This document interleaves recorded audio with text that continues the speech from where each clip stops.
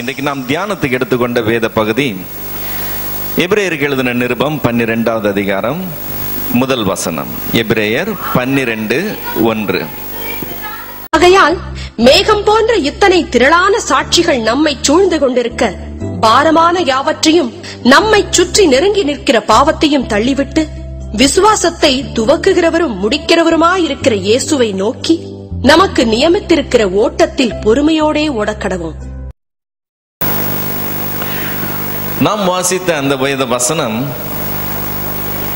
கடைசியில் முடியும் போது இப்படி சொல்லுகிறது: நமக்கு நியமித்திருக்கிற ஓட்டத்திலே பொறுமையோடே ஓட கடவோம் என்று சொல்லி. விசுவாச வாழ்க்கையை வேத வசனம் இங்கே ஒரு ஓட்டம் என்று சொல்லி சொல்லுகிறது. ஓட்டங்கள்ல பல விதம் உண்டு. குறுகிய தூரம் ஓடுவாங்க, 100 மீட்டர் தூரத்தை கடந்து போறது ஒரு சின்ன அது ஒரு குறுகிய தூர ஓட்டம். அது ஒரு விதமான ஓட்டப்பந்தயம். அந்த குறுகிய தூரம் ஓடுகிறதற்கு சில வினாடிகள் தான் செலவாகும். அதே சமயத்தில் நெடுந்தூர ஓட்டப்பந்தயங்கள் உண்டு.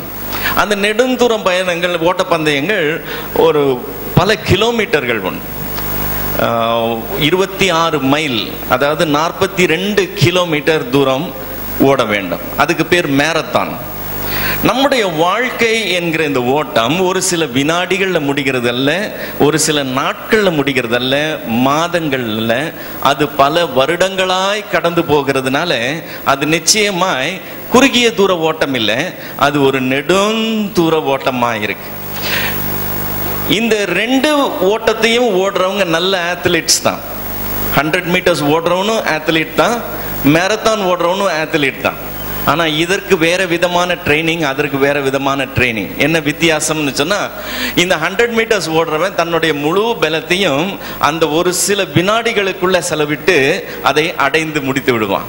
ஆனா அதே சமயம் நெடுந்தூரம் ஓடுகிறவன் தன்னுடைய பலத்தை சேமித்து வைத்து அந்த தூரத்தை ஓடி முடிக்கிற வரைக்கும் அது தாக்கு பிடிக்க வேண்டும் என்று சொல்லி ஒரு நிதானத்தை அதில் கடைபிடிப்பான். 2 பேருமே ஆத்லீட்ஸ் தான், 2 பேருமே ட்ரெயின்டு ஆத்லீட்ஸ் தான். ஆனா அந்த ஓடுகிற விதத்துல வித்தியாசம் உண்டு. நம்முடைய ஓட்டம் நெடுந்தூர ஓட்டமா இருக்கிறதுனால அதுல நமக்கு அந்த நிதானம் வேணும். அது பொறுமையோட ஓட வேண்டிய ஒரு காரியம். அதனால தான் வசனம் சொல்லுது, நமக்கு நியமித்திருக்கிற ஓட்டத்திலே நாம் எப்படி ஓடணுமா? பொறுமையோட ஓடணுமா. ஒரு காரியத்தை துவங்குகிறது சுலபம். ஒரு வருடம் பிறக்கும் போது புது வருடத்திற்காக தீர்மானங்கள் எடுப்பாங்க. தீர்மானம் எடுக்கிறது நல்ல காரியம், தீர்மானம் எடுக்கிறது சுலபம். அதுல கடினமான பகுதி என்னது? எடுக்கப்பட்ட தீர்மானத்துல அந்த வருஷம் ஃபுல்லா, அடுத்த வருஷம் ஃபுல்லா, அடுத்த வருஷமும் தொடர்ந்து அந்த தீர்மானத்துல நிலைத்திருக்கிறது. தீர்மானம் எடுக்கிறது சுலபம்.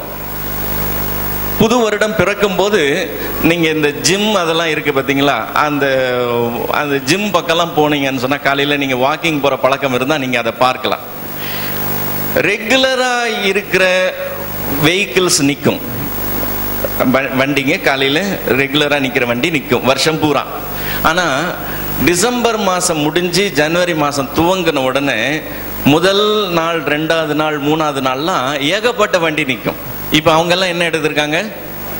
புது வருஷத்துக்குன்னு சொல்லி தீர்மானம் எடுத்திருக்கிறாங்க. நான் இந்த வருஷத்துல நான் இப்படி ஒர்க் அவுட் பண்ணி நான் எக்ஸசைஸ் பண்ண போறேன்னு சொல்லி தீர்மானம் எடுத்திருப்பாங்க. அது முதல் 3 நாள் நிற்கும்.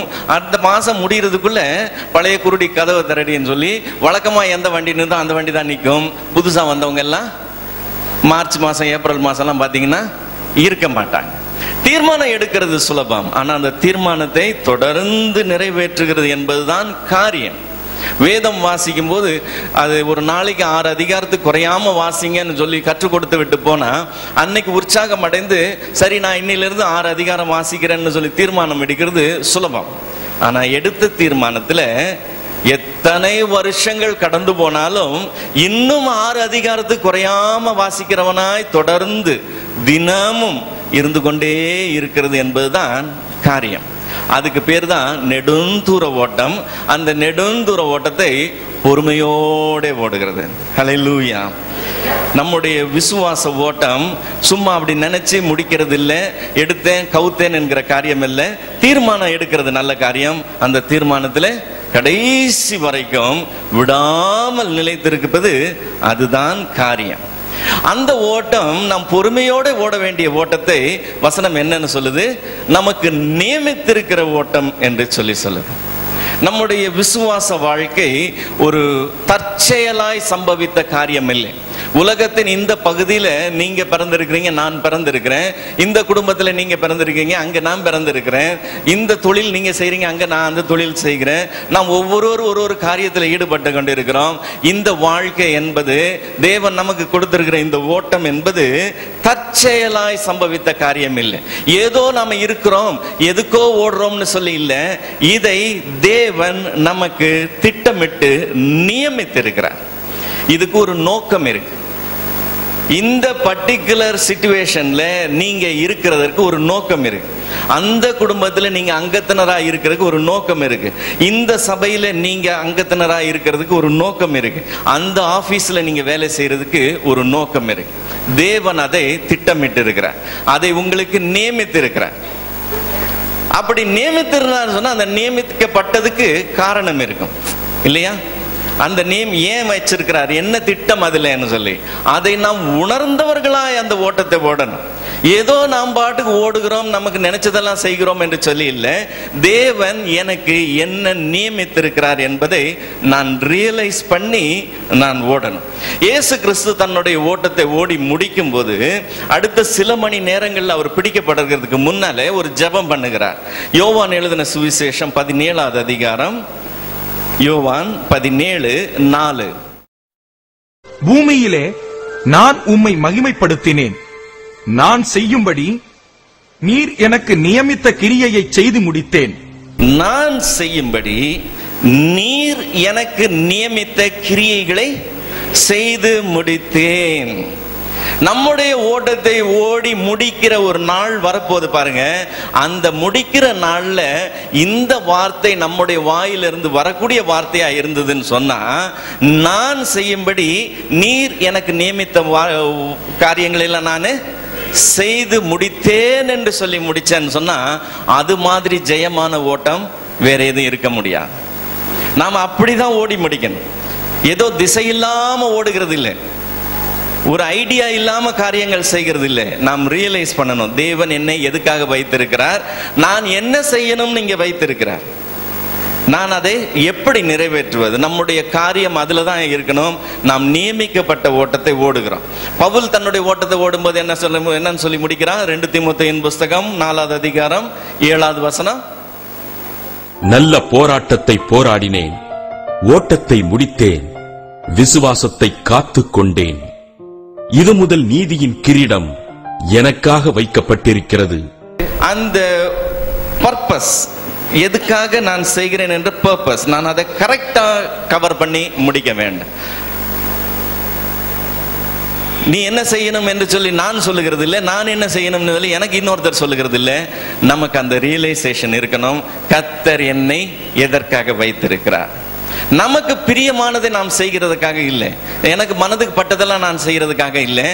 என்ன கர்த்தருக்காக வச்சிருக்கிறார், நான் அவருக்கு பிரியமானதை செய்து முடிக்கிறேன்னா, நான் செய்யும்படி நீர் எனக்கு நியமித்த கிரியையை நான் செய்து முடிப்பேன்னு சொல்லி நம்முடைய ஓட்டத்தை அப்படி ஜெயமாய் முடிக்கிறவர்களா இருக்கணும். ஏன் காரணம் என்னன்னு சொன்னா, ரோமருக்கு எழுதின நிருபம் 14வது அதிகாரம் 12வது வசனம். ரோமர் 14:12.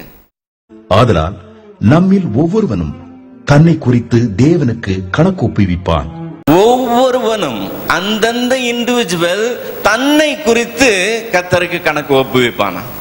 நமக்கு நியமித்திருக்கிற ஓட்டத்தில் நாம் ஓடிக்கொண்டிருக்கிறோம். நாம் அதை ரியலைஸ் பண்றோமோ ரியலைஸ் பண்ணலையோ, நாம் அதை சக்சஸ்ஃபுல்லா கம்ப்ளீட் பண்றோமோ பண்ணலையோ, ஆனா கணக்கு ஒப்புவிக்க வேண்டிய நாள் ஒன்று இருக்கு. அன்னைக்கு நாம் நம்மை குறித்து கணக்கு ஒப்புவிக்கணும். நீங்க உங்க பிள்ளைங்களுக்காக சொல்ல போறது இல்லை, உங்க ஹஸ்பண்டுக்காக நீங்க பேச போறதில்ல, உங்க ஹஸ்பண்ட் உங்களுக்காக பேச போறது இல்லை. அவன் தன்னை குறித்து கணக்கு ஒப்புவிக்க வேண்டும். நான் உனக்கு இதை நியமித்த, நீ செய்தியா செய்யலையான்னு தான் கேட்க போகிறார். நாம் இந்த ஓட்டத்தை ஓடி முடிக்கும் போது அதை அப்படி கம்ப்ளீட் பண்றவங்களா இருக்கணும். அவர் கணக்கு கேட்கும் போது அந்த கணக்கு சரியா இருக்கணும். எனக்கு இதெல்லாம் கொடுத்தீங்க ஆண்டவரே, நான் இதை செய்தேன்னு சொல்லி நாம் அதை அங்க போய் திங்க் பண்ண முடியாது. இங்க திங்க் பண்ணி கரெக்டா ஓடினாதான் அங்க போய் கணக்கு சரியா இருக்க முடியும். இந்த ஓட்டம் நெடுந்தூர ஓட்டம் என்று சொன்னேன், இது நியமிக்கப்பட்ட ஓட்டம் என்று சொன்னேன். எனவே அதை கவனத்தோட பொறுமையோட கடைசி வரைக்கும் ஓடணும். மறுபடியும் அந்த வசனத்துக்கு போகலாம். எபிரேயர் 12வது அதிகாரம் 1வது வசனம். ஆகையால் மேகம் போன்ற இத்தனை திரளான சாட்சிகள் நம்மை சூழ்ந்து கொண்டிருக்க பாரமான யாவற்றையும் நம்மை சுற்றி நெருங்கி நிற்கிற பாவத்தையும் தள்ளிவிட்டு விசுவாசத்தை துவக்குகிறவரும் முடிக்கிறவருமாயிருக்கிற இயேசுவை நோக்கி நமக்கு நியமித்திருக்கிற ஓட்டத்தில் பொறுமையோடே ஓடக்கடவோம். நமக்கு நியமிக்கப்பட்ட ஓட்டத்தில் நாம் பொறுமையோடு ஓடக்கடவோம் என்று சொல்லுகிற இந்த வார்த்தையில அந்த ஓட்டத்தை பாதிக்கக்கூடிய காரியம் என்று சொல்லி 2 காரியங்களை சொல்லி இருக்கிறதை நாம் பார்க்கிறோம். அந்த நெடுந்தூர ஓட்டத்தை ஒரு பாதிப்புக்குள்ள கொண்டு வரக்கூடிய காரியம் 2 காரியம். என்னவா? பாரமான காரியங்கள், பாரமான யாவற்றையும் நம்மை சுற்றி நெருங்கி நிற்கிற பாவத்தையும்.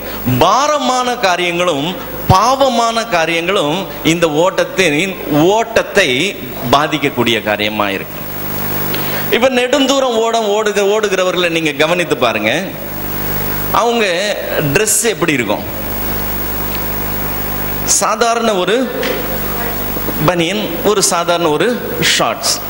அவங்க எல்லாம் ஏழப்பட்டவங்கனால அந்த பனியன் ஷார்ட்ஸ் போட்டிருக்காங்கன்னு நினைச்சுக்காதீங்க. அவங்க கிட்ட கோட் சூட்லாம் இருக்கு, அவங்க கிட்ட ஷூஸ் எல்லாம் இருக்கு. ஆனாலும் அவங்க எல்லாத்தையும் வச்சுட்டு அந்த ஓட்டத்துக்கு என்ன தேவையோ அதை மட்டும் போட்டுக்கிட்டு ஓடுறாங்க. காரணம் என்ன தெரியுமா? கோட் சூட்லாம் போட்டுக்கிட்டு ஓடுனா அந்த ஓட்டத்தை ஓட முடியுமா? முடியாதா? முடியும். ஆனா அந்த ஓட்டத்தை அது ஸ்லோ பண்ணும், இவங்களுடைய பெர்ஃபார்மன்ஸ் அது பாதிக்கும். அதனால அந்த ஓட்டத்தை பாதிக்க கூடாதுன்னு சொல்லி அதெல்லாம் எடுத்து வச்சிடறாங்க. இப்ப அவங்க வீட்டில் நிறைய பொருட்கள் இருக்கு, அவர் விரும்புகிற பொருட்கள், அவர் நேசிக்கிற பொருட்கள் நிறைய இருக்கு. டிவி, ஃப்ரிட்ஜ், வாஷிங் மிஷின் எல்லாத்தையும் தூக்கிட்டுலாம் ஓட முடியாது இல்ல? ஏன்? முடியும். ஆனா அது அவரை சோர்வுற பண்ணும்.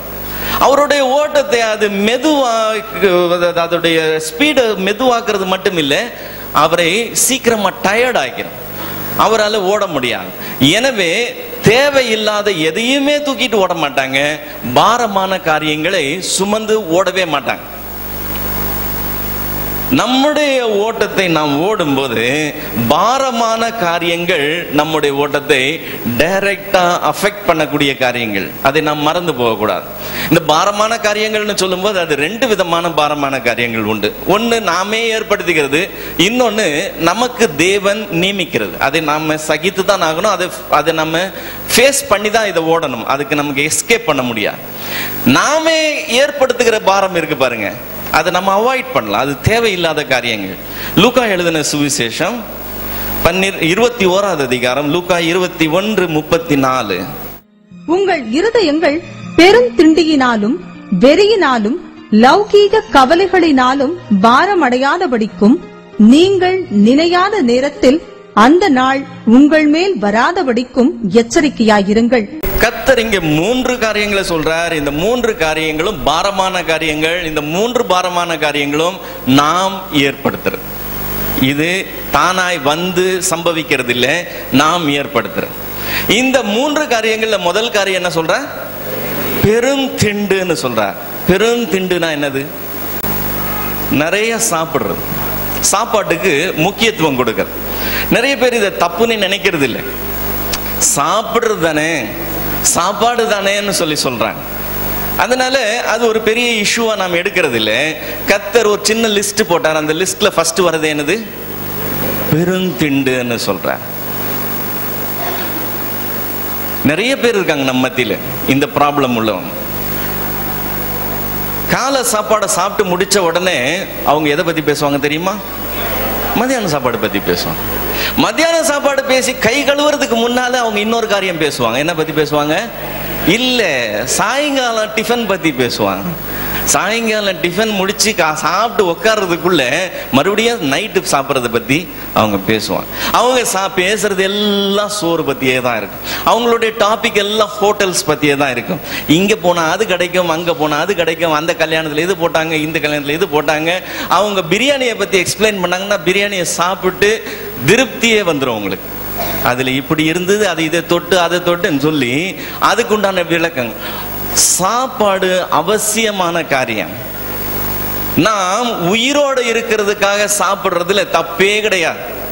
ஆனா சாப்பிடுறதுக்காக உயிரோடு இருக்கிறது ரொம்ப தப்பு. அது நம்மளுடைய சிந்தனை மொத்தத்தையும் நாம் எதுக்காக ஓடுகிறோம் என்பதையே மறந்து இங்க இந்த காரியத்தில் ஆக்குப்பைடா வச்சுக்கும். அதனால தான் கர்த்தர் சொல்றார், உங்கள் இருதயம் இந்த விஷயத்துல பாரம் அடையாதபடி ஜாக்கிரதையா இருங்க. சாப்பாடு ரொம்ப முக்கியமான விஷயங்க. ஆனா அது எங்க இருக்கணுமோ அந்த அளவுக்கு தான் இருக்கணும். அதுக்காக அதை நீங்க நடுவுல கொண்டு வர முடியாது. இப்ப நம்ம எல்லாருமே செருப்பு போட்டுட்டு வந்தோம். நம்முடைய செருப்பு ரொம்ப முக்கியமானது தான். அது இல்லாம நம்ம வெளியே போக முடியாதுதான். அதுக்காக செருப்பு தூக்கிட்டு வந்து கையோட நான் வச்சுட்டு நிக்க முடியாது இல்லையா? அதுக்கு ஒரு இடம் இருக்கு. அந்த முக்கியத்துவத்தை மட்டும்தான் அது கொடுக்க முடியும். அதுக்கு மேல அதுக்கு முக்கியத்துவம் கொடுக்க கூடாது. அதுவே சென்டர் ஆஃப் லைஃப் வந்துட்டு லைஃபே அதை சுற்றி தான் ஓடுகிற காரியமாய் போகும்போது அது உன்னுடைய இருதயத்தை பாரப்படுத்துகிற காரியமாய் மாறி போகுது. நிறைய பேர் அதை மறந்துடுறாங்க.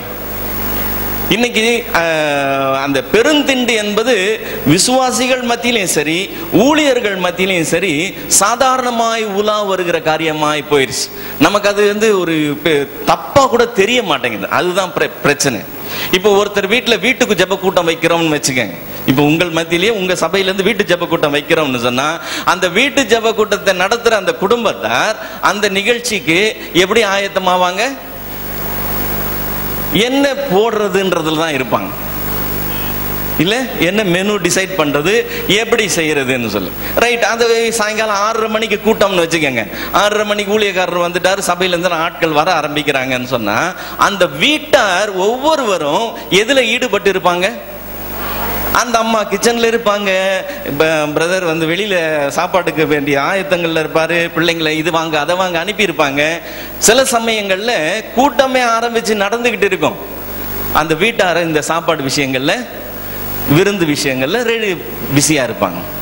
அல்ல வெறும் காஃபி தான் கொடுக்குறாங்கன்னே வச்சுக்கோங்களேன். ஆமேன் போடும்போது அந்த சிஸ்டர் அங்க இருக்க மாட்டாங்க. எங்க போயிருப்பாங்க? பால் சூடு பண்ண எந்திரிச்சு உள்ள போயிருப்பாங்க. நமக்கு கர்த்தருக்கு முக்கியத்துவம் கொடுக்கிறத விட, கர்த்தரை தேடுகிறத விட, அந்த உணவுக்கான காரியங்களுக்கு நாம் அதிக முக்கியத்துவம் கொடுக்கிறவங்களா மாறி போயிட்டோம். இது கூட இல்லைன்னா எப்படி பிரதர்? இது கூட நான் செய்யலைன்னா எப்படி பிரதர்? ஒரு சின்ன ஜெப குழு ஒன்று நடத்திக்கிட்டு இருந்தேன். வாலிப பிள்ளைங்க வருவாங்க, ஒரு 30 பேர்கிட்ட வருவாங்க. ரொம்ப இன்ட்ரெஸ்டிங்கான குரூப். அது ஆரம்பத்தில் பிஸ்கெட்ஸ் கொடுக்கும். அந்த பிஸ்கெட் கேக் ஆச்சு, அந்த கேக்கு பஃப்ஸோட கேக் ஆச்சு, அதுக்கப்புறம் அது பிரிஞ்சியா மாறிச்சு.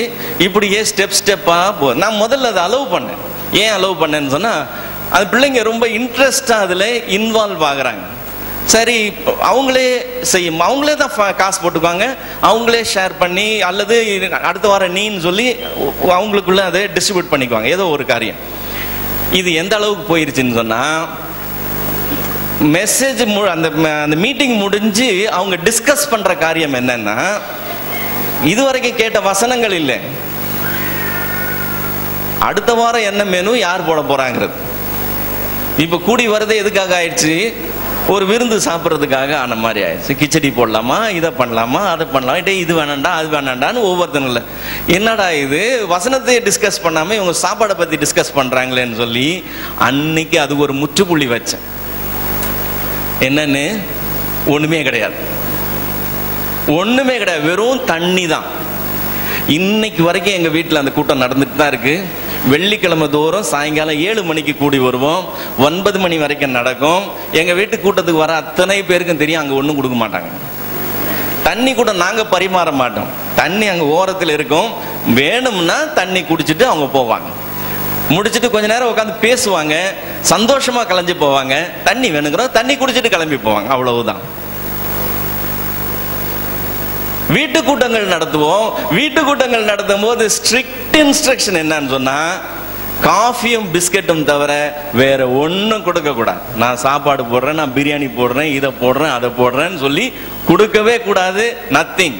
இல்ல இல்ல, எங்க சொந்தக்காரங்க எல்லாம் வந்திருப்பாங்களே, நாங்க எல்லாம் கிளம்பி போயிடுறோம், நீ உங்க சொந்தக்காரங்களை வச்சு நைட்டு சாப்பாடு போட்டு அடுத்த நாள் காலைல கூட சாப்பாடு போட்டு அவங்களை அனுப்பு, தப்பே கிடையாது. எங்களுக்கு ஒண்ணுமே கொடுக்க கூடாது. அப்படி சொல்றவங்க வீட்டுல தான் நாங்க நடத்துவோம். ரொம்ப ஃபீல் பண்ணுவாங்க. வர்றவங்களுக்கு நாங்க இது கூட செய்யலைன்னா எப்படின்னு அந்த ஃபீலிங் எல்லாம் உன்னோட வச்சுக்கோ. நாங்க கர்த்தரை தேடும்படி வந்திருக்கிறோம், அதை தான் செய்வோம். சாப்பாடு டெய்லி செய்கிற காரியம், 3 வேளையும் செய்கிற காரியம். அது பிரேயர் அஃபெக்ட் பண்ற அளவுக்கு அந்த இடத்துல வர விடக்கூடாது. நாம் அதை ஸ்டாப் பண்ண கத்துக்கணும். இது பெருந்திண்டு என்பது ஒரு தவறான காரியம். ரொம்ப டேமேஜிங்கான கமெண்ட்ஸ் எல்லாம் உண்டு. எவ்வளவு பெரிய தொப்பை இருக்காது, அவ்வளவு பெரிய ஊழியக்காரன்னு சொல்றவங்க எல்லாம் இருக்கிறாங்க. இது கேட்டோன்னே எனக்கு ரொம்ப கஷ்டமா இருந்தது மனசு. அது அந்த அளவுக்கு வந்திருக்க கூடாது. ஆனா நம்ம மத்தியில வந்து அது சாதாரணமாய் உலாவர். ஒரு சபையில அவங்களுடைய ஆனிவர்சரிக்காக ரெடி பண்ணிட்டு இருக்கிறாங்க. அன்னைக்கு மீட்டிங் 10 மணிக்கு அவங்களுடைய ஆனிவர்சரி மீட்டிங். காலையில 8 மணி போல நான் அங்க போக வேண்டியிருந்திருந்து. அங்க போனா பாஸ்டர் பிரியாணி கிண்டுற இடத்துல நின்றுட்டு இருக்காரு. சிஸ்டர் வந்து அந்த வெஜிடபிள் கட் பண்ற இடத்துல அவங்க பிஸியா இருக்கிறாங்க. ஆளுக்கு ஒரு பக்கம் வாரி சுட்டிட்டு செஞ்சுட்டு இருக்கிறாங்க. அப்போ ஏன் நீங்க இவ்வளவு தூரத்துக்கு கஷ்டப்பட்டு செய்றீங்கன்னு ஏதோ ஒரு வார்த்தை கேட்டேன்.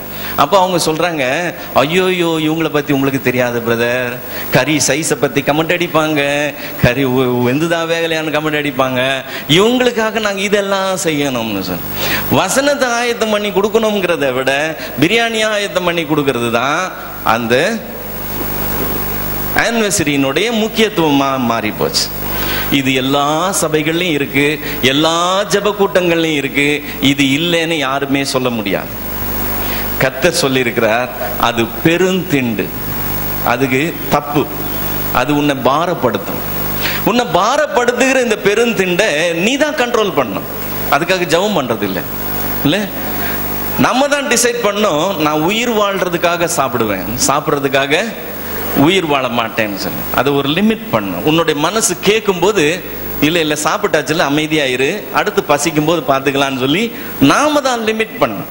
நம்முடைய மனதை நாம் அலைய விடக்கூடாது. இன்னொரு காரியம் சேர்த்து சொல்லியிருக்கேன், என்னன்னு வெறின்னு சொல்லணும். வெறினா நமக்கு நல்லாவே தெரியும்.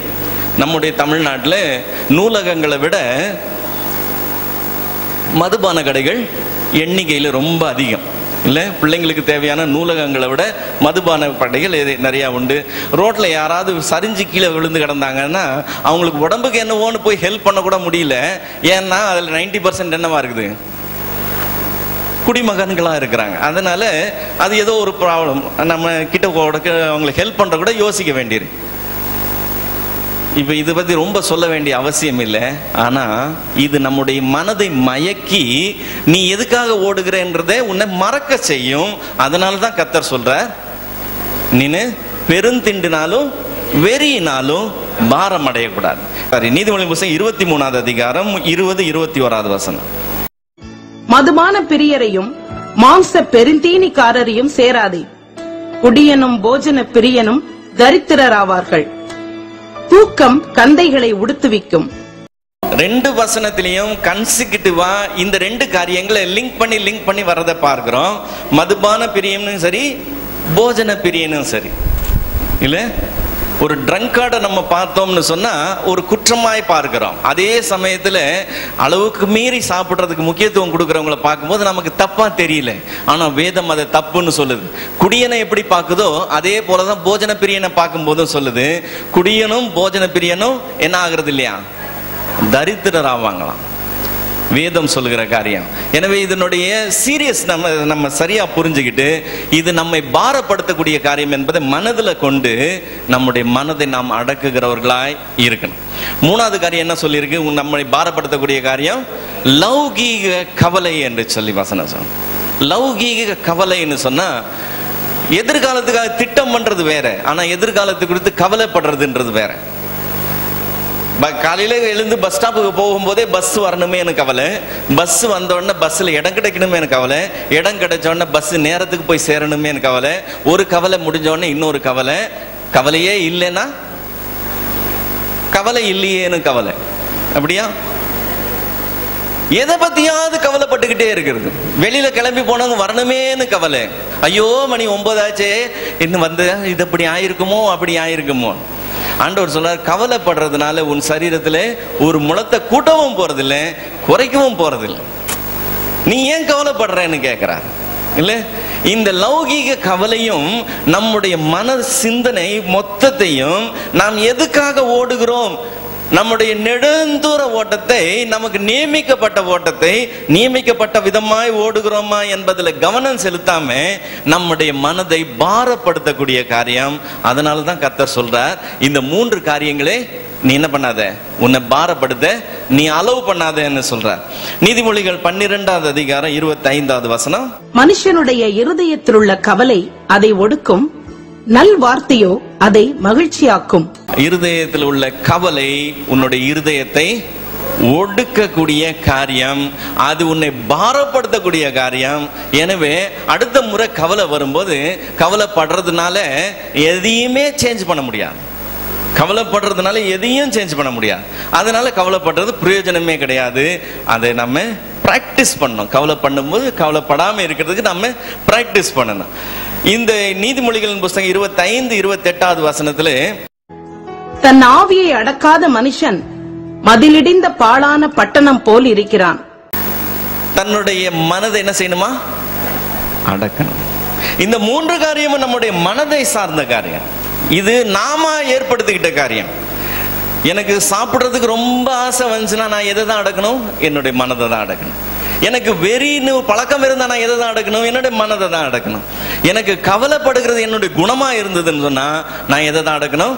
என்னுடைய மனதை தான் அடக்கணும். நீ உன்னுடைய மனதை அடக்காதவனா இருந்தனா நீ என்னவா இருப்பியா? மதில் இடிந்த பாழான பட்டணம் போல இருப்பியா. பரிதாபமாயிருக்கு. மாளிகையா நிற்க வேண்டிய நீங்க உங்க மனதை நீங்க அடக்கலன்னு சொன்னா மதில் இடிந்த பாழான பட்டணம் போல இருப்பீங்க. எனவே நாமே ஏற்படுத்துகிற இந்த காரியங்களை நாம் நம்முடைய மனதை அடக்கி அதை கண்ட்ரோல் பண்ண கத்துக்குவோம். இது இல்லாம கர்த்தரே அனுமதிக்கிற பாரங்கள் உண்டு. கர்த்தரே அனுமதிக்கிற பாரங்கள், வருத்தம், சஞ்சலம் என்கிற காரியங்கள்லாம் உண்டு. இதெல்லாம் நம்மளுடைய மனதை பாரப்படுத்துகிற, நாம் தேடி கொண்டு வரல, நாம் திட்டம் பண்ணல, அதுவே வந்து சம்பவிக்கும். யோபு சொல்லும்போது சொல்லுகிறான், யோபின் புஸ்தகம் 6வது அதிகாரம் முதல் 3 வசனங்கள். யோபு பிரதியுத்தரமாக, என் சஞ்சலம் நிறுக்கப்பட்டு என் நிர்பந்தம் எல்லாம் தராசிலே வைக்கப்பட்டால் நலமாயிருக்கும். அப்பொழுது அது கடற்கரை மணலை பார்க்கிலும் பாரமாயிருக்கும். ஆகையால் என் துக்கம் சொல்லி முடியாது. என் துக்கம் சொல்லி முடியாதுன்னு சொல்றான். என்னுடைய சஞ்சலத்தை நீ வெயிட் போட்டனா கடற்கரை மணலை விட அது வெயிட் அதிகமா இருக்குமா, அவ்வளவு பாரம். அவங்களுக்கு என்னங்க குறைன்னு சொல்ற அளவுக்கு தான் நாம் வெளியில தோற்றம் அளிக்கலாம். நம் முகத்துல புன்முறுவலோட உட்கார்ந்து இருக்கலாம், புன் சிரிப்போட மத்தவங்களை பார்க்கலாம். ஆனா நமக்கு என்ன ப்ராப்ளம்னு நமக்கு தான் தெரியும். உன்னுடைய சஞ்சலம் வேற ஒருத்தருக்கும் தெரியாம இருக்கிறதுக்கு வாய்ப்பு அதிகம். வீட்டுக்கு வீடு வாசப்படி என்பது போல ஒவ்வொருத்தருக்கும் ஒரு விதமான பிரச்சனைகள். ஒருத்தருக்கு பிள்ளைகளை பத்தி பிரச்சனைகள் இருக்கலாம், ஒருத்தருக்கு பெற்றோரை பத்தி பிரச்சனைகள் இருக்கலாம், ஒருத்தருக்கு ஃபேமிலியில நிறைய காரியங்கள் இருக்கலாம். இதையெல்லாம் நம்ம எல்லாருக்கூடையும் ஷேர் பண்ண முடியாது. நாம தான் பேர் பண்றோம், நாம் அதன் வழியா தான் கடந்து போகிறோம். இது நம்மை பாரப்படுத்தக்கூடிய காரியம்தான், இல்லைன்னே சொல்ல முடியாது. நிச்சயமாவே நம்முடைய மனதை பாரப்படுத்தக்கூடிய காரியம். இது மட்டும் இல்லாம நமக்கு கடமைகள் உண்டு இல்லை?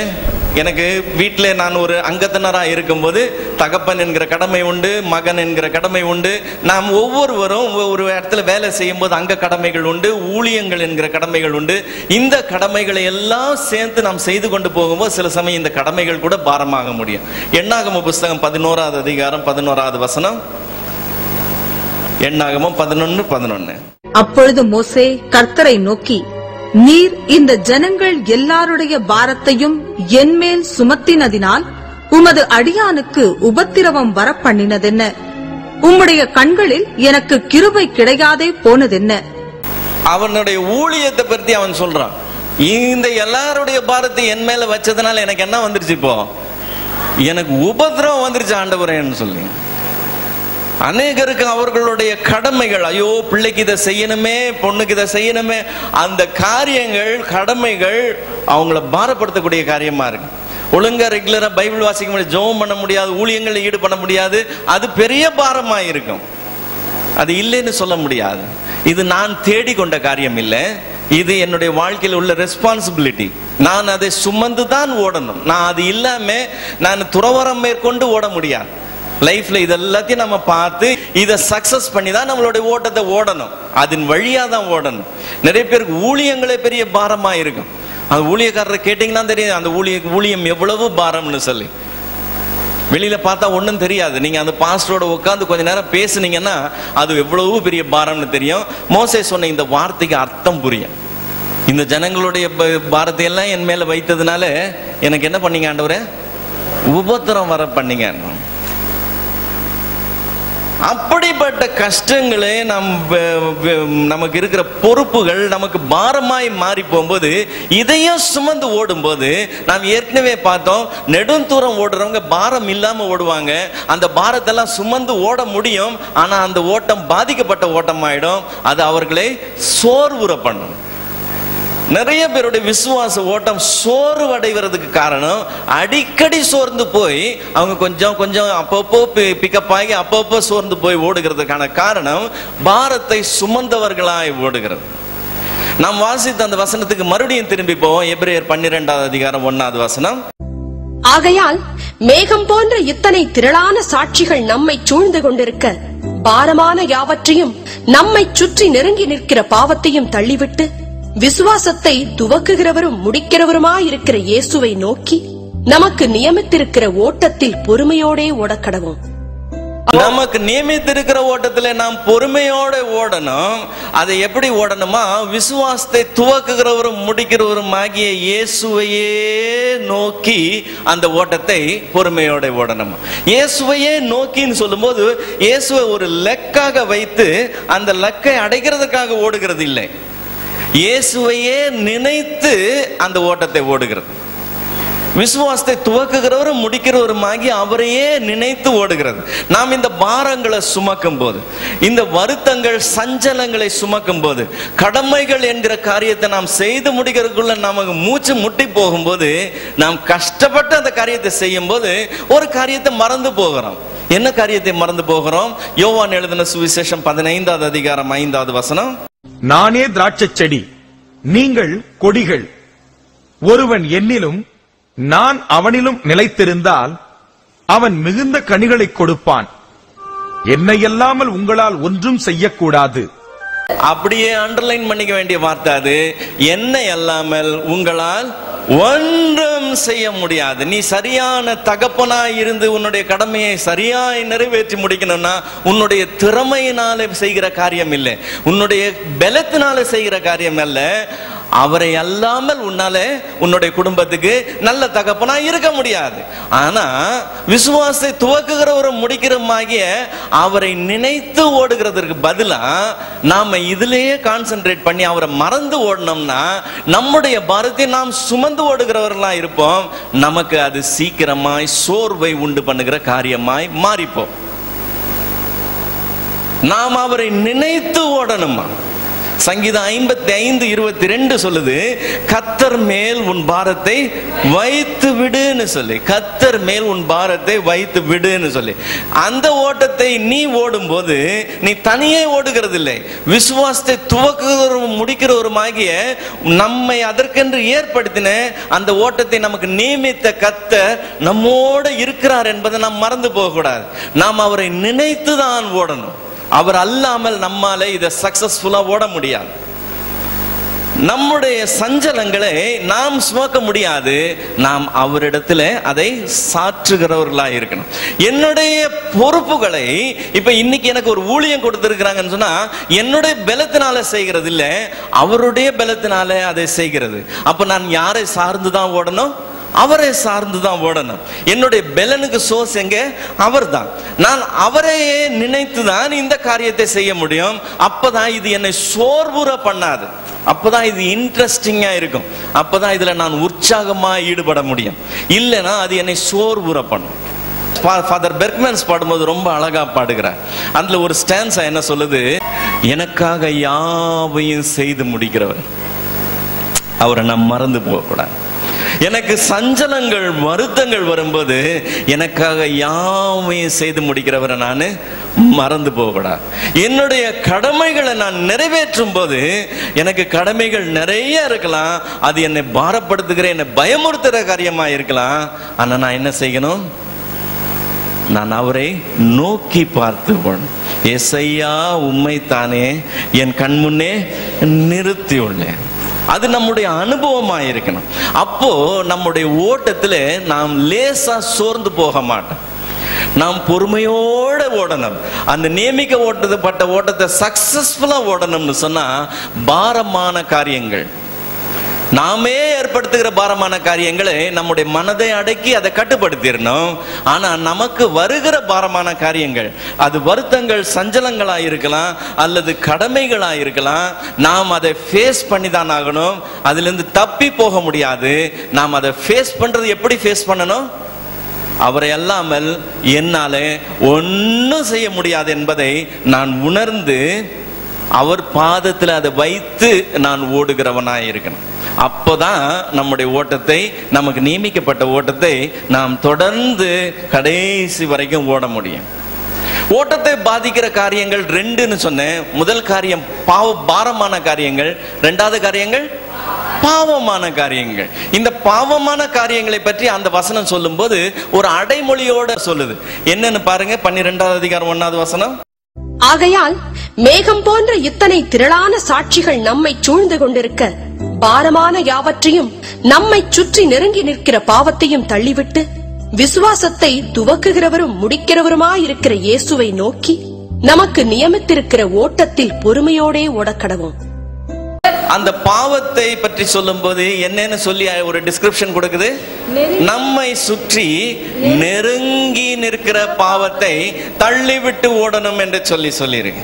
நம்மை சுற்றி நெருங்கி நிற்கிற பாவத்தை தள்ளிவிட்டு ஓடணும்னு சொல்லும் போது ஒரு சின்ன உதாரணம் சொல்றேன், நீங்க மறக்கவே மாட்டீங்க. நீங்க பஸ்ல உட்கார்ந்து இருக்கிறீங்க, நீங்க இறங்க வேண்டிய பஸ் ஸ்டாப் நெருங்கிருச்சு. நீங்க உங்க சீட்ல இருந்து எந்திரிக்கிறீங்க. பஸ் ரொம்ப ஜாம் பேக்டா இருக்கு, ஓவர் கிரவுட், ஃபுல்லா இருக்கு. உங்களுக்கு வழி விட மாட்டேங்கிறாங்க. அந்த பஸ் ஸ்டாப் கிட்ட வந்துருச்சு, பஸ் நிக்க போகுது, இன்னும் கூட உங்களுக்கு இடம் கிடைக்க மாட்டேங்குது வெளியே போறதுக்கு. பஸ் நின்னுருச்சு. இப்ப நீங்க வெளியே போயே ஆகணும்.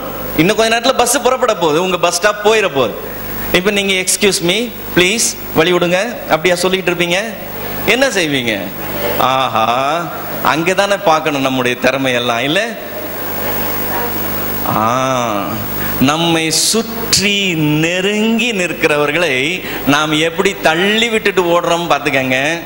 அதுதான் நம்மை சுற்றி நெருங்கி நிற்கிற பாவத்தை தள்ளி விட்டுட்டு ஓடுறோம். நாம் பாவிகளா இருக்கும்போது பாவத்திற்கு அடிமைகளா இருக்கிறோம். ஆண்டவர் அப்படித்தானே சொல்ற.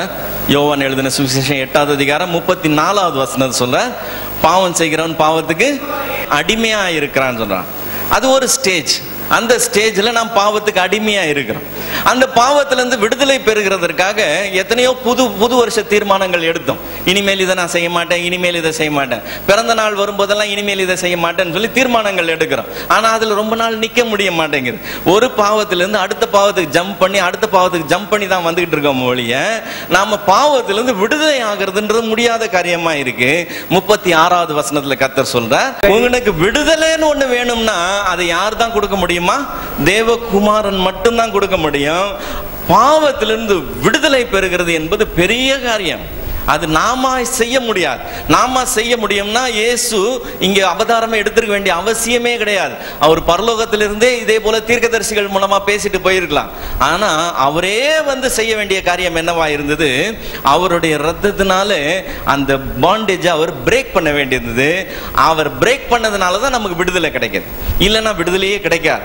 மெய்யாகவே குமாரன் உங்களை விடுதலை ஆகுனா நீங்க விடுதலை ஆகும், இல்லைன்னா விடுதலையே கிடைக்காது.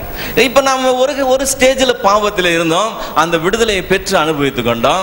விடுதலையை பெற்று பாவத்திலிருந்து விடுதலை அனுபவிக்கிறேன்னா மறுபடியும் பாவம் நிறைந்த உலகத்திலே இருக்கும்படி கர்த்தர் விட்டுட்டார். நான் என்ன மனம் திரும்பி கர்த்தர் என்ன அவருடைய ரத்தத்தினால கழுவுன அன்னைக்கே என்னை கர்த்தர் எடுத்திருந்தார்னு சொன்னா நான் நித்திய ஜீவனுக்குள்ள போகிறது 100% ஷுவர். ஒரு மாசம் கழிச்சு எடுத்தாருன்னா அந்த பர்சன்டேஜ் குறையுது. ஒரு வருஷம் கழிச்சு எடுத்தாருன்னா இன்னும் பர்சன்டேஜ் குறையுது. 20 வருஷம் கழிச்சு எடுத்தாருன்னா ஒரு பெரிய கேள்விக்குறியாவே மாறி போகுது. இல்ல கர்த்தர் நான் நித்திய ஜீவனுக்கு தான் வரணும்னு சொல்லி விரும்பி இருந்தான்னு சொன்னா, நான் நித்திய ஜீவனுக்கு வர்றது தான் அவருக்கு சித்தம், அவர் தான் அவருக்கு இஷ்டம்னு சொன்னா, என்னை என்னைக்கு கழுவுனாரோ அன்னைக்கே எடுத்துடணும். இல்ல நம்ம எல்லாருமே நித்திய ஜீவனுக்கு போயிருக்கலாம். ஆனா கர்த்தர் அப்படி செய்யறது இல்லையே. என்ன செய்யறார்? விபச்சாரமும் பாவமும் நிறைந்த இந்த உலகத்துல நம்ம அப்படியே விட்டுட்டார். நான் தான் மாறி இருக்கிறனோலியே உலகமே மாறல. நான் அந்த சூழ்நிலை மத்தியிலேயே தான் இருக்கணும். இப்ப அந்த சூழ்நிலையின் மத்தியில பாவம் இல்லாம இருக்கிறதுங்கிறது பெரிய காரியம். இந்த வசனம் சொல்லும்போது சொல்லுது, நம்மை சுற்றி அந்த பாவம் நெருங்கி நிற்குதுன்னு சொல்லு. தூரத்துல இல்லை, அது நம்மை சுற்றி நெருங்கி நிற்கிற காரியமா இருக்கு. அது சுற்றி நெருங்கி நிற்குது. நிறைய பேர் அது எங்க இருக்குதுன்னு தெரிய மாட்டேங்குது. அதுக்கு காரணம் உண்டு. என்னன்னு சொன்னா, நமக்கு பாவமான காரியங்கள் பாவமாவே தெரியறது இல்லை. இப்போ அது சகஜமா போச்சு. ஏன்? அது அந்த அளவுக்கு சுற்றி நெருங்கி இருந்துதான் அது கொஞ்சம் கொஞ்சமா சீப்பாகி சீப்பாகி சீப்பாகி உள்ள வந்து மிக்ஸ் ஆயிடுச்சு. மிக்ஸ் ஆனோன்னா நமக்கு பாவம் பாவமாவே தெரியல. அது எல்லாரும் அப்படிதான். அதுல என்ன இருக்குன்னு சொல்லி நமக்கு சாதாரணமாய் தெரிய ஆரம்பிக்குது. தாவீதினுடைய உதாரணத்தை பார்த்தோம்னு சொன்னா, ஒரு ஸ்டேஜில் அவன் எப்படி இருந்தான்னு பார்க்கிறோம். 1 சாமுவேலின் புஸ்தகம் 24வது அதிகாரம் 5வது வசனம். 1 சாமுவேல் 24:5. தாவீது சவுலின் சால்வை தொங்கலை அறுத்து கொண்டது நிமித்தம் அவன் மனது அடித்துக் கொண்டிருந்தது. சவுல் தேவன் ராஜாவா இராதபடி தள்ளிவிட்டார். தாவீதை ராஜாவாக ஏற்படுத்தி இருக்கிறார். தாவீது நினைச்சிருந்தான்னா சவுலை கொன்று போட்டு விட்டு அவன் ராஜாவா இருக்கலாம். யாரும் அவனை குற்றம் சொல்லி இருக்க முடியாது. ஆனா தாவீதுக்கு கர்த்தரை பற்றி நல்லா தெரியும். அதனால தாவீது என்ன சொல்றான்? கர்த்தரால அபிஷேகம் பண்ணப்பட்டவர் மேலே கையை நீட்டி குற்றம் இல்லாமல் போகிறவன் ஒருவனும் இல்லை, அதனால நான் கொல்ல மாட்டேன், கர்த்தர் அவனை கொல்லட்டும், அப்புறமா நான் ராஜா வாய்க்கிறேன்னு சொல்லி அவன் வெயிட் பண்றான். அந்த இடைப்பட்ட நாட்கள்ல சவுல் இவனை விரட்டிக்கிட்டு வந்தப்போ ஒரு குறிப்பிட்ட சூழ்நிலையில சவுல் இவனுடைய கையில சிக்கும் போது கூட இருக்கிறவங்க எல்லாம் சவுலை கொல்லணும்னு சொல்லும் போது இவன் கொல்லக்கூடாது, அவர் கர்த்தரால் அபிஷேகம் பண்ணப்பட்டவர்னு சொல்லி அதை அவன் தடுத்து விட்டு அவனுடைய வஸ்திர தொங்கலின் ஓரத்தை கட் பண்ணிக்கிட்டான். சவுலுக்கு இவன் எதுவுமே செய்யல, எந்த விதமான பாதிப்பும் கொடுக்கல, அவன் மேல கை வைக்கல. அவனுடைய வஸ்திர தொங்கலின் ஓரத்தை தான் கட் பண்ணி எடுத்துக்கிட்டான். அப்படி வெட்டி எடுத்துக்கிட்டது இவருடைய இருதயம் என்னாச்சு? அடித்து கொண்டதான். அவ்வளவு சென்சிட்டிவா இருந்தான். கொலை செய்யல, அவனுடைய வஸ்திர ஓரத்தின் தொங்கலை வெட்டினது இவனுக்கு இருதயம் அடித்து கொண்டதான். அதே தாவீது, அவ்வளவு பாவத்தை குறித்து சென்சிட்டிவா இருந்த அதே தாவீது 2 சாமுவேலின் புஸ்தகம் 11வது அதிகாரத்துக்கு வந்தவன்னு சொன்னா, இன்னொருத்தன் மனைவியை இச்சிக்கிறான், அவன் விபச்சாரம் செய்கிறான், அவன் கூட்டிட்டு வந்து தனக்காக உத்தமமா இருக்கிற தன்னுடைய ஊழியக்காரனை அவன் கையிலேயே லெட்டர் கொடுத்து அனுப்பி அவனை கொலை செய்யறான். அந்த கொலையை செய்து 1 வருஷம் ஆகுது. நான் விபச்சாரம் பண்ணினேன், நான் இச்சித்தேன், நான் கொலை செய்தேன்னு அவன் ரியலைஸே பண்ணல. பத்சேபாளுக்கு பிள்ளை பிறக்கிற வரைக்கும் அவனுக்கு தெரியவே தெரியல தான் தப்பு பண்ணேன்னு சொல்லி. ரெகுலரா ஜெபம் பண்றான், ரெகுலரா பாட்டு பாடுறான், தேவாலயத்துக்கு போறான், பலி செலுத்துறான், எல்லாம் நார்மலா இருக்கு. எப்படி இருந்த தாவீது?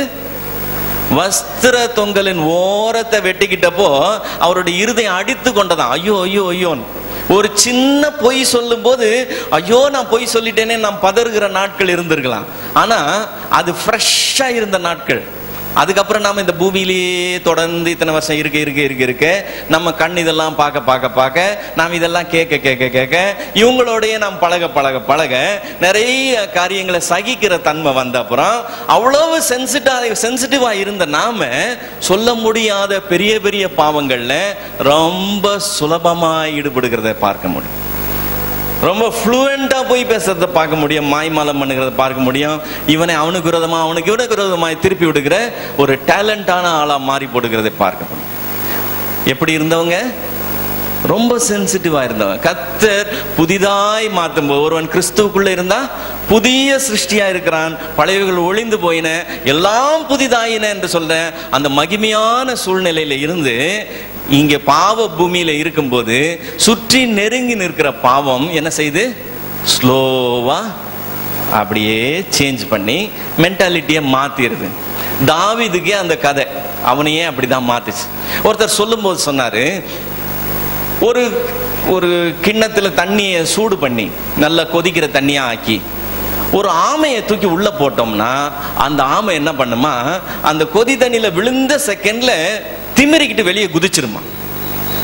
அதே ஆமையை எடுத்து சாதாரண தண்ணியில நீங்க வச்சு அந்த தண்ணியை சூடு பண்ணீங்கன்னு சொன்னா அது வேகுற வரைக்கும் அதுக்கு தெரியாதான் தண்ணி சூடாகிட்டு இருக்குது. என்ன டிஃபரன்ஸ்?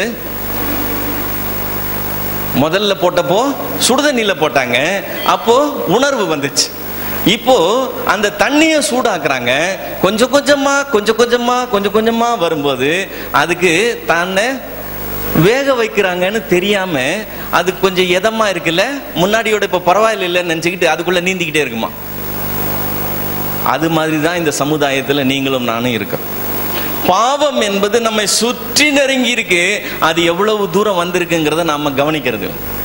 1975 76 இருக்கும். தொலைக்காட்சி புதுசா நம்மளுடைய சென்னை மாநகரத்தில் வந்த புதுசுல தூர்தர்ஷன் மட்டும்தான் சேனல். தூர்தர்ஷன் சேனல் சாயங்காலம் மட்டும்தான், 6ல இருந்து சாயங்காலம் 9 மணிக்கு தான், 3 மணி நேரம் தான் அதனுடைய ஒளிபரப்பு. இப்போ அதுல வெள்ளிக்கிழமைகள்ல திரைப்பட பாடல்களை ஒரு 6 மணி நேரம் போடுவாங்க, 7:30 இருந்து 8 வரைக்கும். அந்த நிகழ்ச்சிக்கு பேரு ஒளியும் மொழியும், ரைட்டா?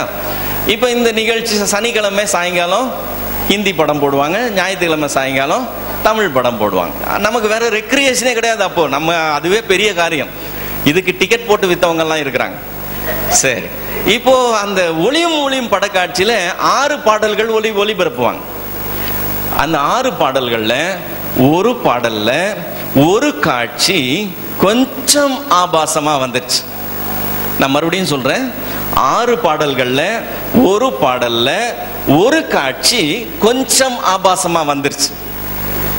தூர்தர்ஷன்ல வியாழக்கிழமை சாயங்காலம் 7 மணிக்கு 7க்கோ 7:30 மணிக்கோ ஒரு நிகழ்ச்சி உண்டு. அதுக்கு பேர் எதிரொலி. நேயர்கள் தங்களுடைய ஒப்பீனியனை லெட்டர் எழுதி அனுப்புவாங்க தூர்தர்ஷனுக்கு. அந்த நேயர்கள் சொல்ற காரியங்களை ஒருத்தர் வாசிப்பார், எதிரொலி என்கிற காரியங்களை வாசிப்பார். தூர்தர்ஷன் ஸ்தாபனத்திலிருந்து ஒருவர் அந்த கேள்விகளுக்கு பதில் சொல்லுவார். இந்த வெள்ளிக்கிழமை அந்த காட்சி வந்த உடனே அடுத்த வியாழக்கிழமை ஏகப்பட்ட லெட்டர் குமிஞ்சிருச்சு. இப்படி ஒரு காட்சி உள்ள பாடலை நீ எப்படி போடுவ? நாங்க குடும்பத்தோட பிள்ளைங்களோட உட்கார்ந்து பார்க்கிற நிகழ்ச்சியில நீ எப்படி செய்வேன்னு சொல்லி அப்படியே குமிஞ்சு போச்சு லெட்டர். அவர் காமிக்கிறார், இவ்வளவு பேர் எழுதி இருக்கிறாங்க. இவர் ஒவ்வொருத்தருக்கும் பதில் சொல்லி கொஞ்சம் ஜோக்கா பேசுற மாதிரி சாதாரணமா சொல்லிட்டாரு. என்னதான் காட்சி வந்தாலும் சுவிட்ச் உங்ககிட்ட தானே இருந்ததுன்னு சொல்லிட்டார். நீ உனக்கு வேணாட்டே நீ ஆஃப் பண்ணிருக்கலாமே. அவர் சீரியஸா சொல்ல, சும்மா தமாஷாக்கு சொன்னார். அடுத்த எதிரொலியில அவர் அந்த சீட்லயே இருக்க முடியல. அதை விட அதிகமான கண்டனங்கள் வந்துச்சு. சுவிட்ச் உன் கையில தானே இருக்குன்னு சொல்லி நீ எப்படி சொல்லுவ? உனக்கு பொறுப்பு இல்லையா? ஜனங்க இப்படி இந்த மாதிரி காட்சிகளை பார்க்கலாங்க, குழந்தைங்க பார்க்கலாமான்னு சொல்லி உனக்கு பொறுப்பு இல்லையான்னு சொல்லி கிளின்னு கிழிச்சிட்டாங்க. எப்போ இது? 1975. சும்மா ஒரு 40 வருஷம் கடந்து போச்சு. இப்ப நமக்கு 24 மணி நேரமும் தொலைக்காட்சி ஓடுது, நூத்துக்கணக்கான சேனல் வருது. நீங்க சொல்லுங்க, ஆபாசம் இல்லாத ஒரு அட்வர்டைஸ்மெண்டாவது இருக்காங்க? அதே தமிழ் சமுதாயம், அதே கலாச்சாரம், நம்ம மாறல. அதே சமுதாயம், அதே மாதிரி ஆட்கள் தான், அதே சிந்தனை உள்ளவங்க தான். நம்ம வீட்டு ஹால்ல நம்முடைய தொலைக்காட்சியில அருவருப்பான காரியங்கள் ஒளிபரப்பாகிட்டு இருக்கு. எத்தனை பேர் போதும் போதும் ஆஃப் பண்ணிருக்கீங்க? நம்ம அதை சாதாரணமா எடுத்துக்கணும். அது நம்ம வீட்டு ஹால் வரைக்கும் வந்து நம்ம பிள்ளைங்க சின்ன வயசுல இருந்தே அவங்க அதுல பழகி வர்றாங்க. ஒரு தலைமுறை மொத்தமே உருவாயிருச்சு. இன்னைக்கு 40 வருஷம்னா ஒரு தலைமுறையே கடந்து வந்துச்சு. அது தப்புனே யாருக்குமே தெரியறது. இப்போ என்ன ஆச்சு? ஆமையை சுடுதண்ணில போட்டப்போ அது துடிச்சு வெளியே வந்துருச்சு. ஆமையை தண்ணியில போட்டு மெதுவா சூடாக்கும் போது அது சூடாகி சூடாகி சூடாகி இன்னைக்கு அசுத்தமும் காம விகாரமும் அருவருப்பும் நமக்கு சாதாரண காரியமா போயிடுச்சு. அது ஒரு பெரிய இஷ்யூவாவே தெரியல. எல்லாருமே பெரியவங்க சின்னவங்க எல்லாருமே சிரிக்கிறாங்க அந்த ஜோக்கு. எப்படி அந்த அளவுக்கு ஆச்சு? அதுதான் பாவம் செய்யக்கூடிய ஒரு ஸ்பெஷல் காரியம். ஆண்டவர் சொல்றாரு, உன்னை சுற்றி அது நெருங்கி நிற்குது. நம்ம நவீன யுகத்துல இருக்கிறோம். இந்த நவீன யுகத்துல பாவம் அந்த நவீனம் என்கிற போர்வையில நடமாடிக்கிட்டு இருக்கு. நாம் அதை கொஞ்சம் கவனிக்கணும். நம்ம அதை கவனிக்கணும். உடை உடுக்கிறோம் இல்லையா? வேதத்தின்படி உடை எதுக்காக உடுக்கிறோம்? சரீரத்தை மூடுகிறதற்காக, மானத்தை மூடுகிறதற்காக உடை உடுக்கிறோம். வேதத்தை மறந்துருங்க. உலகத்தின்படி உடை எதுக்கு உடுக்கிறோம்?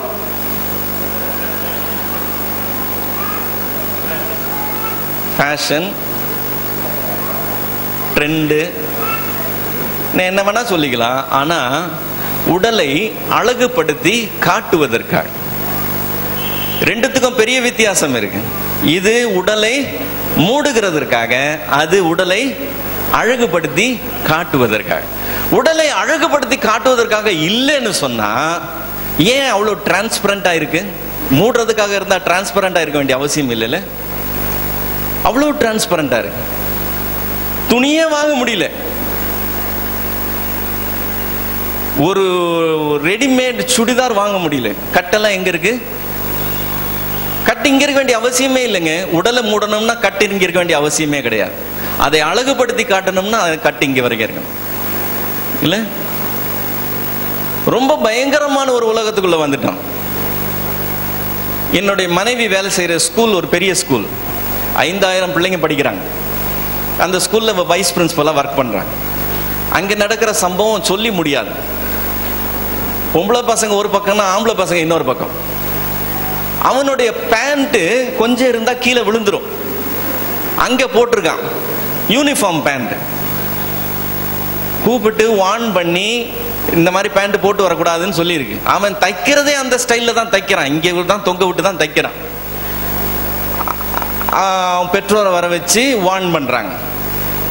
அந்த பெற்றோர் ஒரு முக்கியமான ஆவிக்குரிய சபையில முக்கியமான பொறுப்புல இருக்கிறவர், எங்களுக்கு ரொம்ப அறிமுகமானவர். ஸோ இவ தனியா அவங்கள கூப்பிட்டு, என்ன பிரதர் உங்க பையன் எப்படி போட்டுட்டு வந்திருக்கிறான், சொல்லக்கூடாதான் அவனுக்கு? அவரு சொன்னார். என்ன சொன்னார் தெரியுமா? டேய், இன்னும் 2 வருஷம்டா, அந்த 2 வருஷத்துக்கு கொஞ்சம் பொறுத்துட்டு ஒழுங்கா போட முடியாதான்னு கேட்டார். இவளுக்கு ஒன்றும் புரியல. அப்ப 2 வருஷத்துக்கு அப்புறம் கையில மடிச்சு எடுத்துட்டு போயிடுவானா? என்ன சொல்றாங்க பெற்றோர்? இன்னும் 2 வருஷத்துக்கு ஒழுங்கா பேண்ட் போடுறான்னா 2 வருஷத்துக்கு அப்புறம் என்ன செய்ய போறான் இவன்?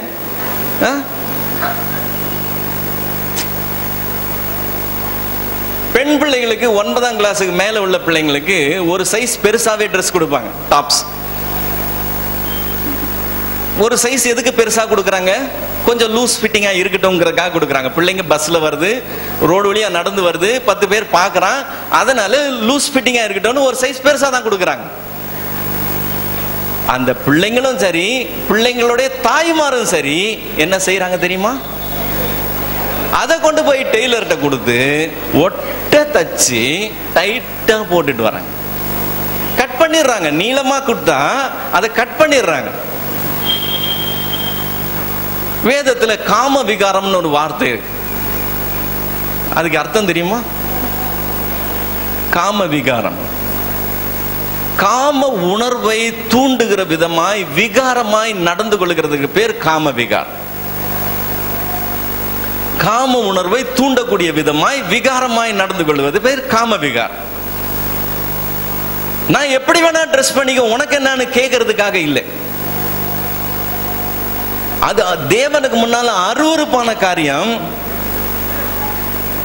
இன்னைக்கு தேவ பிள்ளைங்க சாதாரணமா செய்யறாங்க, சாதாரணமா செய்யறாங்க. ஒரு முக்கியமான ஆவிக்குரிய சபையில ஆங்கில ஆராதனைக்கு ரெகுலரா வர்றவங்கள எனக்கு வண்டி ஓட்டுற வண்டிக்காரன் கமெண்ட் அடிச்சான் அவங்களுடைய ட்ரெஸ் பத்தி. இவனுக்கு பைபிளும் தெரியாது, கிறிஸ்துவும் தெரியாது, விசுவாசம் ஒன்னும் தெரியாது. இவன் அந்த பக்கமா போறவன்.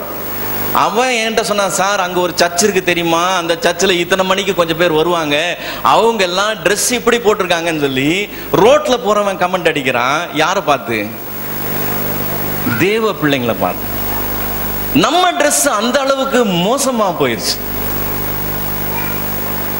சர்ச் ஆஃப் நார்த் இந்தியால பாம்பேல பிஷப் பெண் பிள்ளைங்க டைட்டா டாப்ஸ் போடக்கூடாது, ஷார்ட்ஸ் போட்டு வரக்கூடாதுன்னு சொல்லி சட்டம் கொண்டு வந்தார். நான் சொல்றது 10 வருஷத்துக்கு முன்னால. அவர் அந்த சட்டத்தை கொண்டு வந்த உடனே இது மீடியாக்கு லீக் ஆயிடுச்சு. மீடியாக்கு இதெல்லாம் அல்வா மாதிரி. அவன் உடனே எல்லாரையும் போய் இன்டர்வியூ பண்றான். பிஷப் இப்படி சொல்லி இருக்கிறாரு, நீங்க என்ன சொல்றீங்க, என்ன சொல்றீங்க? அதுல ஒரு பெண்ணு பேசுறா, நீ ஜோம் பண்ண வந்தா நீ ஜோம் பண்ணி எழுந்து போக வேண்டியதானே, நான் என்ன போட்டிருக்கேன் நீ ஏன் பாக்குறேன்னு சொல்லி கேக்குறான். செய்யாதேன்னு சொல்றவங்களே இவங்க அது மாதிரி டீல் பண்றாங்க. சினிமா தியேட்டருக்கு போறவங்க இல்லைங்க, சபைக்கு வரவங்க. பாவம் எங்க இருக்குது இப்போ? ரோட்ல இல்ல, சினிமா தியேட்டர்ல இல்ல, சபைக்குள்ள இருக்கு. உங்களை சுற்றி நெருங்கி இருக்கு. சட்டை வாங்கலான்னு போனேன் பாருங்க, பனியன் டிஷர்ட் வாங்கலான்னு போனேன். போட்டு பாருங்க சார்னு சொன்னா போட்டு பார்த்தேன். போட்டு பார்த்தா சல்மான் கான் மாதிரி ஆயிடுச்சு. எனக்கே புரியல, எப்படி அது இப்படி இப்படி ஆயிடுச்சு நம்ம உடம்புன்னு. அப்போ ஏன் இது மாத்தி கொடுத்துட்டியா, என் மகனுக்குள்ளது எனக்கு கொடுத்துட்டியான்னு கேட்டேன். அவன் இல்ல சார், மகனுக்குள்ளது இங்க இருக்கு, இது உங்களது தான் சொன்னான். அது எப்படி ஏன் சைஸுக்கு இப்படி இருக்குன்னு கேட்டேன். அவன் சொல்றான், இது பேரு ஸ்லிம் ஃபிட். அப்படி உடலோட ஒட்டிக்கிட்டு உன் உடல் எப்படி இருக்குன்னு சொல்லி ஊர்ல இருக்க அத்தனை பேருக்கு காமிக்கிறது. இன்னைக்கு ரெடிமேட் கார்மெண்ட்ஸ் அப்படிதான் வருது. இப்ப இந்த பாவம் சுற்றி நெருங்கி நிக்குது பாருங்க. நமக்கு எது பாவம்னே தெரியாத அளவுக்கு நாம் அதிலே பழகிட்டோம். இப்ப நீங்களும் நானும் பரிசுத்தமா நடக்கணும்னு சொன்னா, இந்த பாவத்தை தள்ளிவிட்டு ஓடணும்னு சொன்னா ரொம்ப உஷாரா இருக்கணும். ரொம்ப வேதத்தின்படி கரெக்ட் தானே பார்த்து பார்த்து போகணும். எவ்வளவு உஷாரா இருக்கணும்னு சொல்லி ஒரு உதாரணம் சொல்றேன், நீங்க மறக்க மாட்டீங்க. வீட்டுல முருங்கை மரம் வச்சிருந்தோம்னா ரொம்ப நல்லது. முருங்கைக்காய் பறிக்கலாம், முருங்கை கீரையும் சாப்பிடலாம். ஆனா அப்பப்போ அதுல என்ன வரும்? கம்பளி பூச்சி வரும்.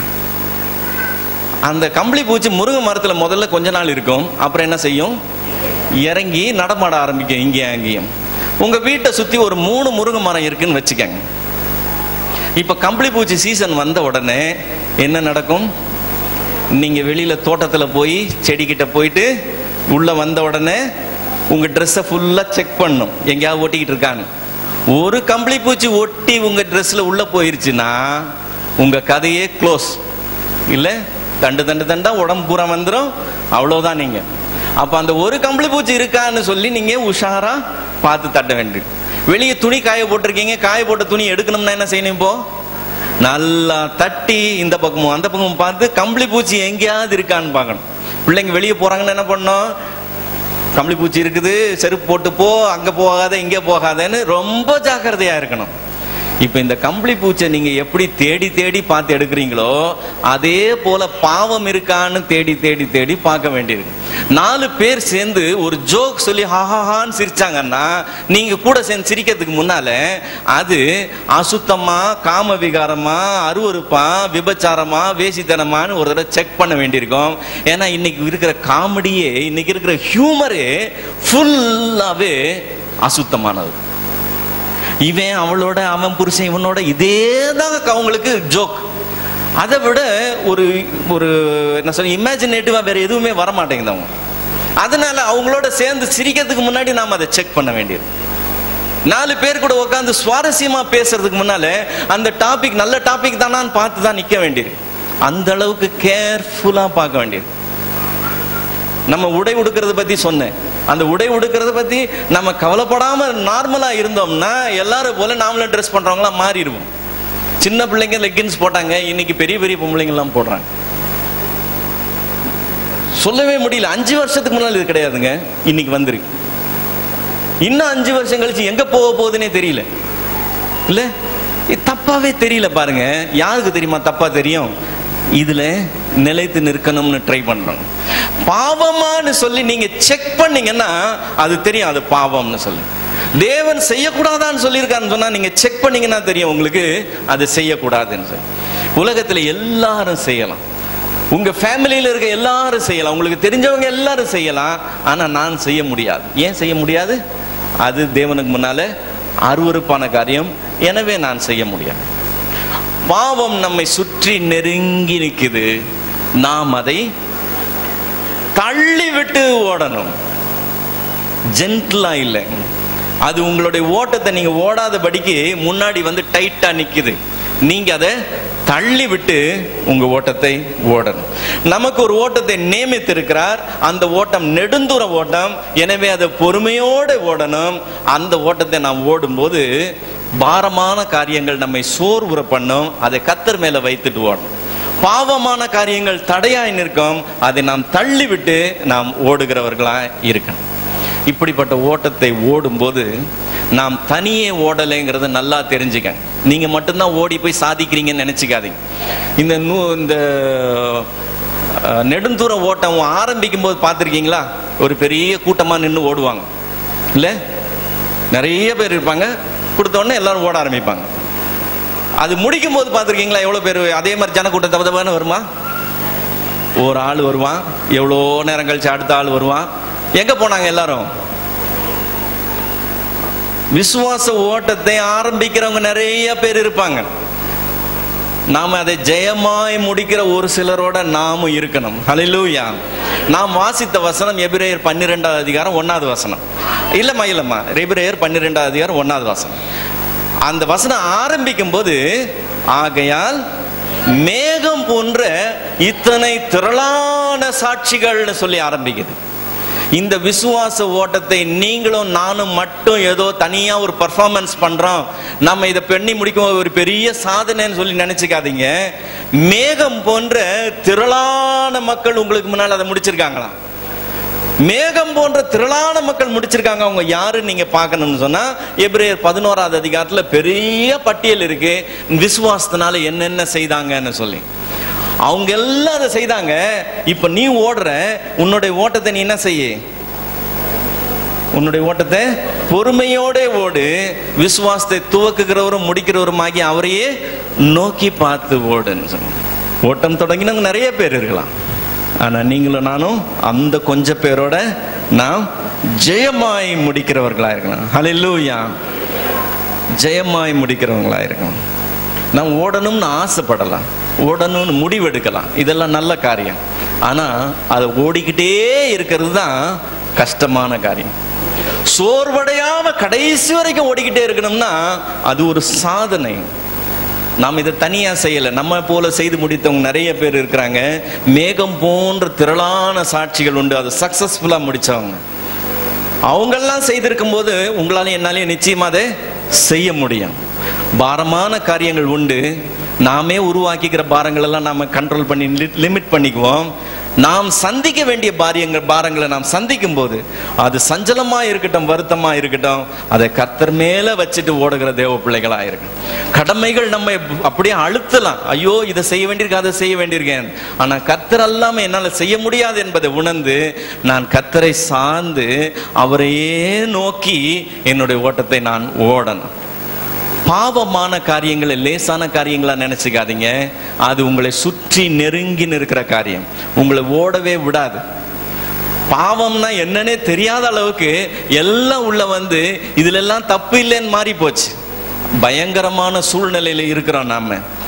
அப்படிப்பட்ட உலகத்துல ஜீவிக்கிற நம்மை நாம் பரிசுத்த ஓட்டத்தை சக்சஸ்ஃபுல்லா ஓடணும்னு சொன்னா அதை நாம செக் பண்ணணும். அந்த கம்பளி பூச்சை மறந்தே போயிடாதீங்க. எவ்வளவு கேர்ஃபுல்லா கம்பளி பூச்சி செக் பண்ணுவீங்களோ அதே போல பாவம் இருக்கான்னு சொல்லி எல்லாவற்றிலும் பார்த்து பாவத்தை எல்லாம் தள்ளி விட்டு உங்களுடைய ஓட்டத்தை ஓடுகிற தேவ பிள்ளைகளாய் நாம் இருப்போம். நம்முடைய ஓட்டத்தை முடிக்கும் போது நம்ம வாயிலிருந்து வர வேண்டிய வார்த்தை என்னது? நான் செய்யும்படி நீர் எனக்கு நியமித்த காரியங்கள் நான் செய்து முடித்தேன் என்று சொல்லி ஜெயமாய் முடிக்கணும். கண்களை மூடி ஆண்டவர் நோக்கி பார்க்கலாமா?